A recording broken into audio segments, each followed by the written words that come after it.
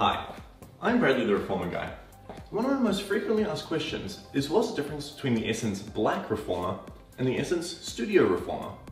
Well, thankfully, I have them both here today to explain.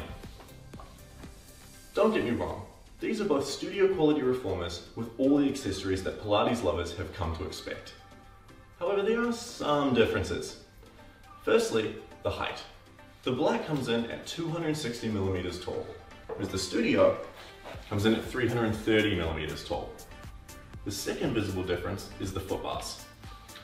They both have 6 degrees of adjustability with padding along the top, but the Studio is a single piece tubular steel bar with a little extra padding on top.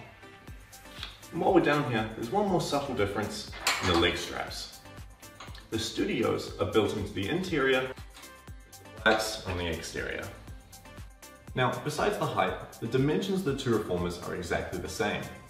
Due to the style differences, the Studio comes in at roughly 20 kgs heavier than the Black. There are some shape differences with the foot plates, and the carriage shape is different towards the top. They both have adjustable headrests, however the Studio's is nigh invisible.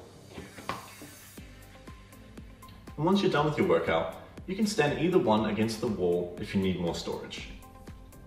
All in all, they're both extremely high quality reformers for both home and studio use, and I hope this video has made you feel a bit more comfortable in your decision between the Essence Black and the Essence Studio reformers.